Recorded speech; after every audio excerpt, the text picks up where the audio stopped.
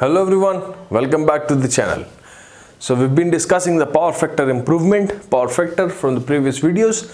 Today let's say we have a number of examples on relating to the power factor correction equipment. So the rating, so we developed the formula in the previous video was for the rating of the equipment required was that QC, the capacitor leading kVARs injected by the capacitors would be what? P1 times tangent of phi 1 and then minus P2 tangent of phi 2. Now again P1 if equal to P2, so you take it common and you have tangent of phi 1 and phi 2, whereas phi 1 and phi 2 are the power factor angles, 1 for before power factor correction, 2 for after power factor correction. So example is what? Example is a three-phase distribution feeder supply a load of 1.2 megawatts. So let's say I have an example. This is given, you have a three-phase feeder. This is supplying a load of 1.2 megawatts at what? At an 11 kilovolts. 11 kilovolts to a load center at the utilization end of the power system at a power factor of 0.8 lagging. So the power factor is 0.8 lagging currently. If it is desired to improve the power factor to 0.9 lagging, so you are desired to improve this to 0.9 lagging, 0.95 lagging, 0.95 lagging. So calculate the rating of the power factor improvement capacitors to be installed in parallel with the load in delta connected bank. So you have to calculate QC, you could say, or you could also say calculate in farads. QC is fine, right? And then you have what for kVAR, that's fine. And then you have the leading current drawn by the capacitor bank from the supply, so which means the capacitor current IC and the capacitance of each phase bank. So again the capacitance of each phase bank. So these are the three things unknown, right? So let us get going, which means over here what? Through the formula have a look. What is given is P is given, so we are only given a single load, the load is not varying, so P1 is equal to P2 over here is equal to P, which is a 1.2 megawatts. Fine? Yes. Similarly, power factor we are given is the original power factor right now is, let's say, cos of phi 1 is 0.8. So from here you could find out the value of phi 1, which would be the cos inverse of 0.8, and what is this? This is 36.8 degrees. 36.8 degrees. Similarly, then you are given to improve it to 0.95 lagging, so which means that cos of phi 2 is 0.95 lagging. So this implies what? That the power factor angle would be the cos inverse of 0.95, and this is what? This is 18.2 degrees. So which implies what? That the leading kVARs injected by the capacitor QC would be what? It would be 1.2, and then you have what? Tangent of phi 1 is 36.8 minus tangent of 18.2, and this comes out to be what? This is in megawatts, so this comes out to be 0.504. So this would be in megawatts. Why? Because you have written over here is in the megawatts, or this will be equal to 504 kVARs, right? Yes. Now this is for three phase, right? You were given three phase supply, so which means this is for three phase. So if you write it for single phase, for per phase, what would be the quantity? So for per phase it would be 0.504, so you divide it by 3. What does this come out to be? 0.168 megawatts, 0.168 MVA hours. Fine. Yes, since the capacitor is to be installed on the HT side, the voltage across the phase bank will be 11 kilovolts since they are connected in delta, and so the line voltage is equal to the phase voltage. Now QC is equal to V times IC, right? QC is equal to V times IC. So you need the capacitor current. So IC would be equal to QC, which is 0.168, and then divided by the voltage. So the voltage you would take it as 11 kV. This is in the delta would be connected, so this would be connected on the HT side.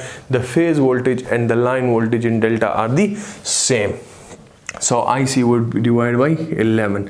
So if this is in kilovolts, so make this also in kilo, multiply 10 to the power 3, which means 168 divided by 11.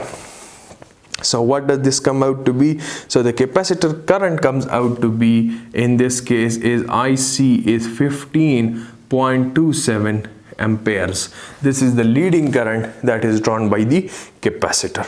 So you've got your QC, you've got your IC. Now C you can calculate by what? XC would be what? Voltage upon current. V is equal to IR, right? V is equal to I times XC. So XC comes out to be, from here, is what you can calculate is V upon IC. So V is 11 kilovolts. So 11 kilovolts, so do it like this, and then you have what divided by the current is 15.27. this comes out to be how much? Is 720.36 ohms.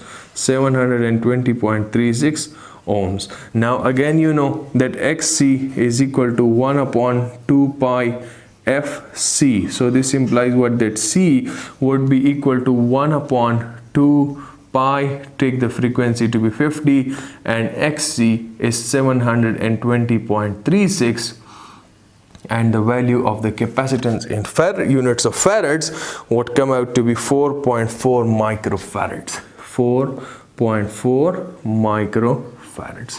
So we've also got your C, we've also got the reactance of XC. Alright, so this was again a simpler example. Example number 2. I can write down, yes? Can I not? I have a lot of space, yes. So let's say example number 2, I start from here. What does this states? An industrial load consists of a 3-phase 50 Hertz, 3-phase 50 Hertz, 400 volts induction motor operating at and it is operating at a power factor of 0.7 lagging.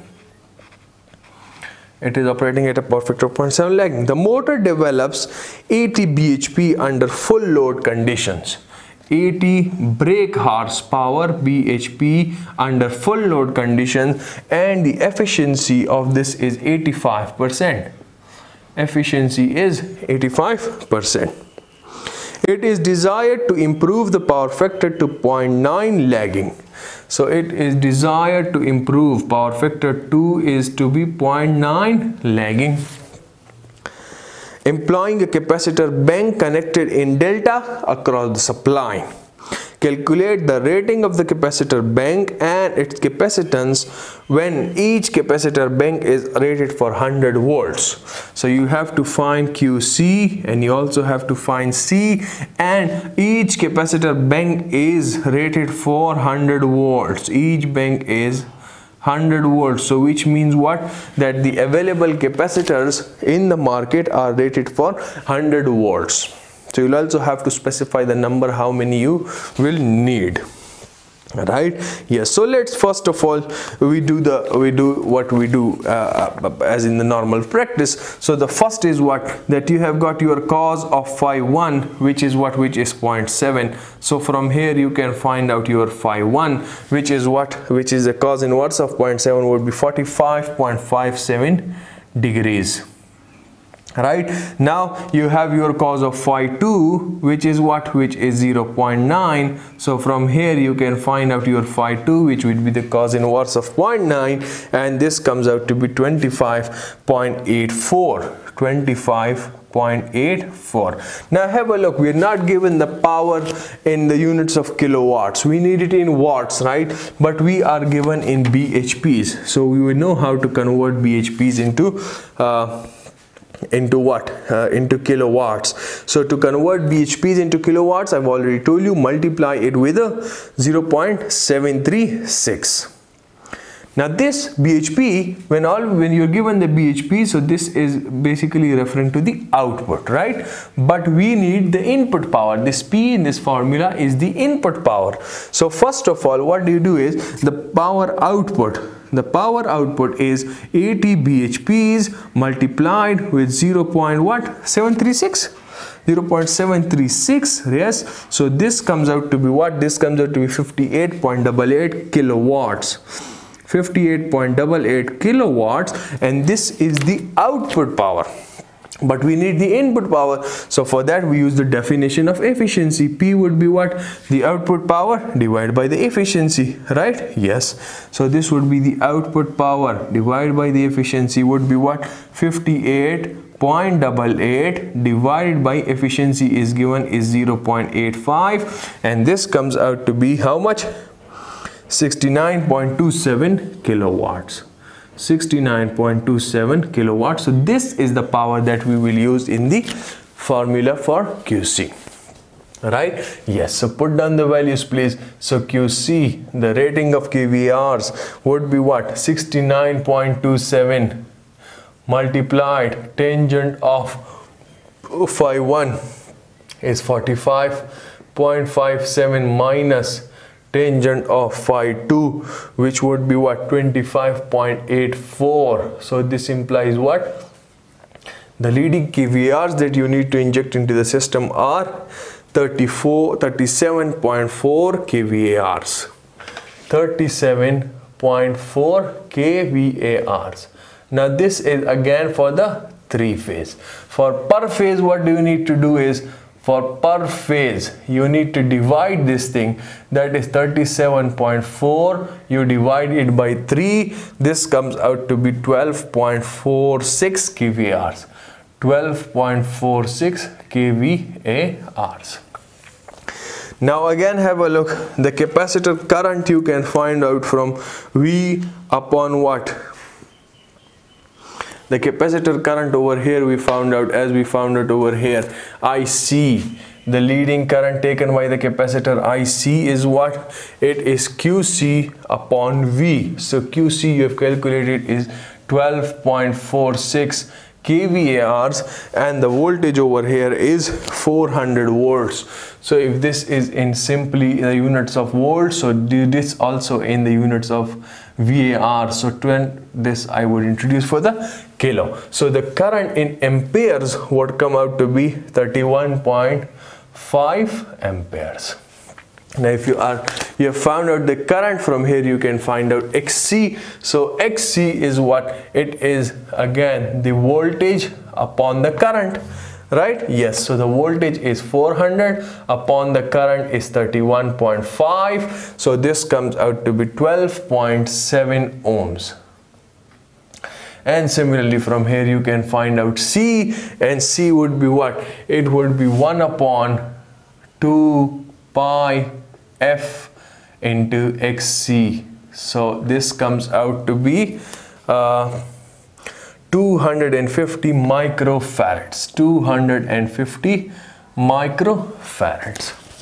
Now this is C, but you were given that each bank, now each bank is rated for what? Is rated for 100 volts. So what do you do is we need 4 identical capacitors in series. We need 4 identical capacitors in series. Why? Because the phase voltage is 400 volts. The phase voltage is 400 volts, but the capacitors are rated for 100 volts, which means that we have 4 capacitors in series to give you the required 400 volts. So which means what?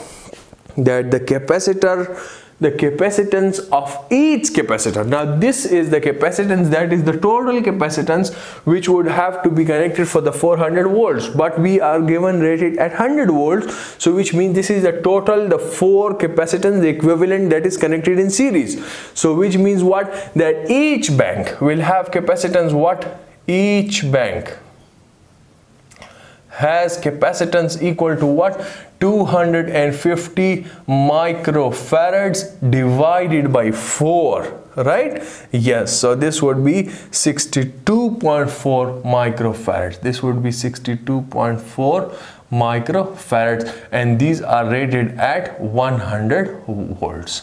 This one is rated at, this is rated for 400 volts, so which means this is the combined capacitance of it, right? Yes. Should we go for another one? Should we go for another example? Let's say we go for a third example, number 3. A factory includes an induction motor rated at 100 kilowatts. So induction motor is rated at 100 kilowatts, operating at a power factor of 0.7 lagging. So I would just write over here directly, cos of phi is 0.7 lagging. It is desired to improve the power factor using a synchronous condenser of 50 kilowatts. So synchronous condenser of 50 kilowatts is used, which can also cope with an additional drive load, of course. Calculate the leading power factor with which the synchronous condenser must be operated to improve the power factor to 0.9 lagging. So this is cos of phi 1, cos of phi 2 is 0.9 lagging, and you have to calculate the power factor at which the synchronous condenser operates.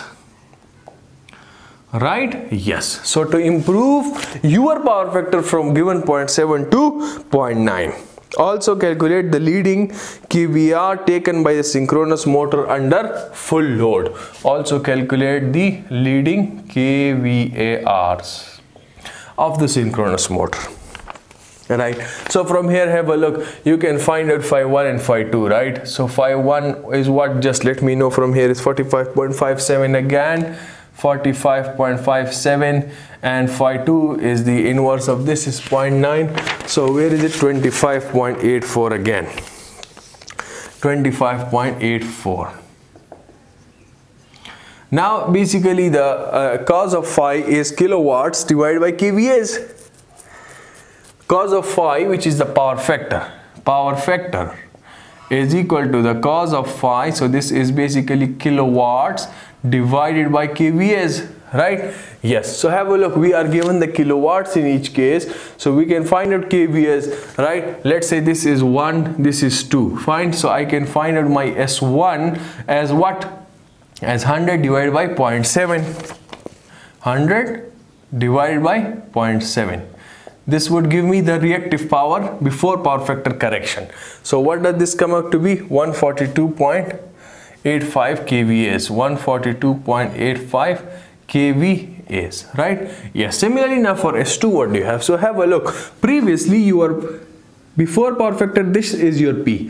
This is your P, which is, let's say, P1, which is 100 watts or 100 kilowatts. This is initially, right? So for this, you have got your S1, fine. But what happens is, after power factor correction, is you have an additional load of which is what this is. Now this would be P1 plus, let's say, I would name it PC for the synchronous condenser. So this means that this 50 is additionally added, so 100 plus 50, so which means now this would be my resultant S2 for this case, right? Yes. So what do you have is that now my S2 would be what? This would be P2, which is 100 plus 50, so this is 150 divided by the desired power factor angle is now 0.9. so S2 comes out to be how much?